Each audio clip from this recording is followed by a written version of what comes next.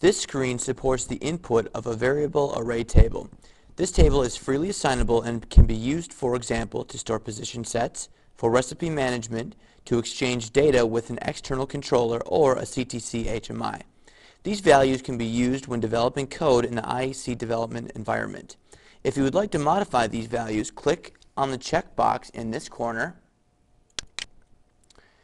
You can now click on a cell and enter in the value you desire.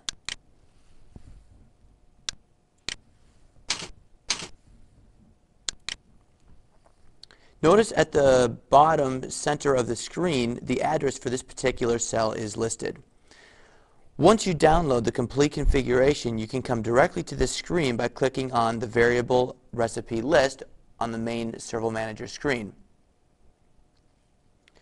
By clicking on this arrow over here,